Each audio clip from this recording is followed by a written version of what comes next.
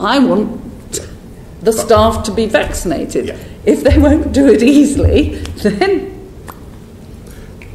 Thank you. Damien. So I'm going to ask two questions now.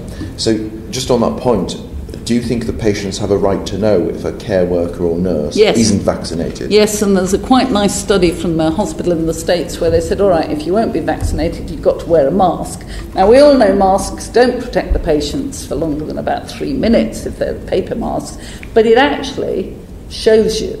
Mm-hmm. And I think you could have a label. I haven't been vaccinated.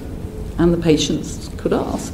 I do not understand it. That paper was quite clear. 18 patients caught flu and died of the flu in the winter of 2010. We don't normally look how many catch it and die from staff, but that, because it was the third wave of the pandemic from 29, we did. I would not have them smoked in public places. I hate it when I walk past someone and they waft vapour over me, and I think here we are talking about pollution. We want people to live in clean air. Why do we let them smoke in public places and waft it all over us? The fact it's much safer for them is true, but I don't want it. So I would treat it the same. I know we are very careful with strength, with volume, and where they can advertise, but I find it offensive to drive down roads and see big hoardings advertising them, showing them as cool as a new lifestyle.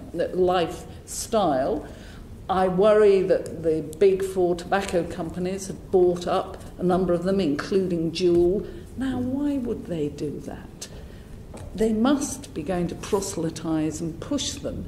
So I think if you put all that together, of course we want them available for people to stop smoking. Of course we want them available for people to stop smoking.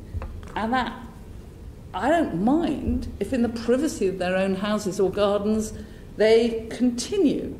I just don't want us to set an example to children of them being smoked or used publicly. I don't want that pollution, and I don't want it put over as a cool lifestyle, because it's an addictive product.